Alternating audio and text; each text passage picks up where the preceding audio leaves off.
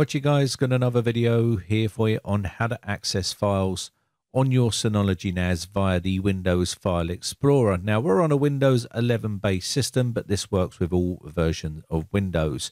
So if you open up Windows Explorer, you'll see that there is no NAS drive here. We can't connect to it via this method.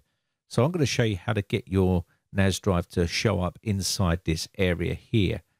So a lot of people have issues with this, so I thought I'd make a video to show you how to do it. If you click on network here, you'll see it is detected here as a other device. You can see this is my Office NAS. So how do we get this to show on our Windows Explorer? It's pretty straightforward, and I'll show you how to do it in this video. So another thing that people have said that they do is they use the assistant, the Synology assistant, to try and detect it on their computer, and when they run it, it doesn't actually detect any Synology NAS on their network. This doesn't really matter so much because I'll show you a way to get around it. So when you do a scan for your Synology NAS, it might say that it's not detected or it's not on this local network. Not to worry, we'll show you a way of how to get this onto your Windows Explorer, so you can just drag files straight into that folder here.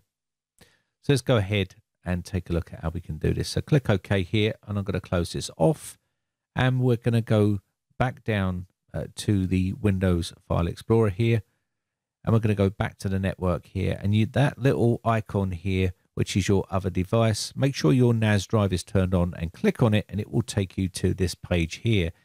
You now need to put in your account details. This will be your admin account and your user password for that account. Sign in, and you should see something like this. Go to your control panel. Once you get in your control panel, go to File Services. Inside here, you're going to see SMB, AFP, and NFS. You need to make sure that that is enabled. The Enable the SMB service needs to be ticked, and down the bottom here, this is where your path is. You should see PC Windows Explorer // and this will be the name of your NAS, what you called it, and mine is called Office NAS. Also down here, you can see there's NFS and some other options available if you want to use those on, say, for instance, Mac or Linux or something like that. But we're going to be using the SMB on here. So remember what your server name is for your NAS. So we've got the Office NAS. I'm going to create a shared folder here just because we want to create a share for that. And I'm going to call this one, say, for instance, movies. Yours can be whatever you like. I'm going to call this Plex Movies right here. And then once we've done this, you can go through and set this up exactly how you like on your NAS. I'm just going to leave this as is and go next. Once we've done this, you can encrypt this shared folder if you wish. I'm going to leave that off. And again, you can play around with some of these advanced settings if you want to. So I'm going to click apply here, and then that's done. So let's click apply. Now we get the permissions area here. So what do I want to do? So we want read and write. I don't want access for the admin and guests. I don't want to have access to that either. I just want my account here, read and write for that particular folder. And you can make it read only, or you can give guests read only, so they can only see what's in there as a read only. Or you can set up a custom permissions, and there's advanced permissions up there as well. Click OK, and now we have our folder here. So we can access this folder from our Windows directory, or we can access any other folder. So remember that path there, and also we need the path for the movies. So go back to your Windows File Explorer, and you can right click on this PC, show more options, and you should see map a network drive here.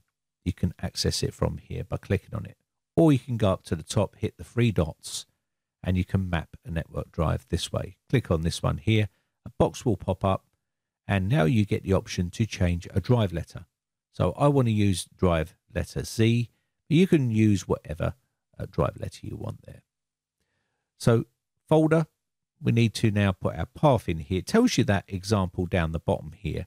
So we know what our example is, // Office and NAS. It needs to be exactly how you've got it written. So capital O and NAS in capitals for my particular network path for my NAS. Yours might be something different. Do / again, and then we can do movies, which is the folder that we created. And now we get the option to reconnect at sign in, which saves you having to quickly put in your details every time.